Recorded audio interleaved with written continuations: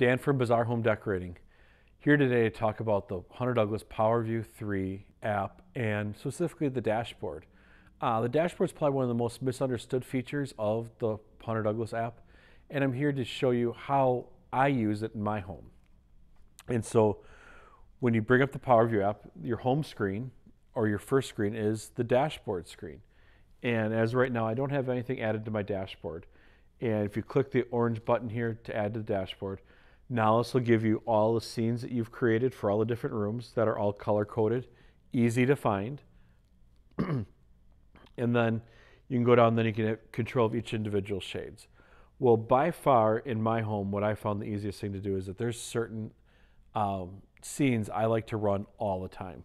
One of them being a closed shade and then a great room tilt open, and we'll do the living room tilt open. And so in my main room, so the reason why I like it is when I bring up my app, I don't have to click any other buttons except now I have on my screen, on my dashboard, I have some certain scenes that I set up that are very familiar. And the one I like doing a lot is my living room tilt open. And this will tilt open a pirouette or a silhouette shade.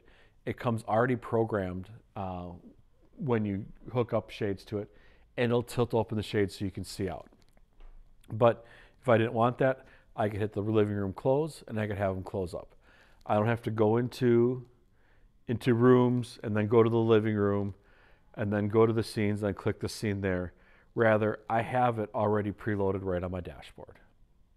Simple, easy, convenient, which is what the PowerView 3 is all about. Simple, easy, and convenient.